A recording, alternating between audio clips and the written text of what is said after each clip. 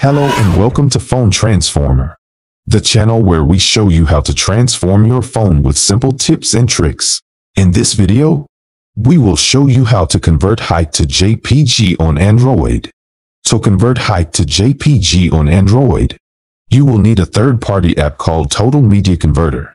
This app can convert various media files, including images, videos, and audio, to different formats in just 5 easy steps. Step 1. On your Android phone, tap the Google Play Store icon and search for Total Media Converter. Tap the Install button and wait for the app to download and install on your phone. Step 2. Open the app and tap the plus sign at the bottom right corner. This will allow you to add files to the conversion queue. Step 3.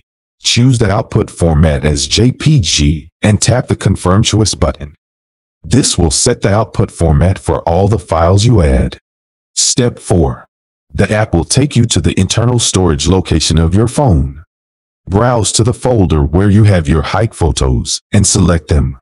Once you have selected all the files you want to convert, tap the Select button at the top right corner to add them to the queue. Step 5. Wait until the conversion process ends.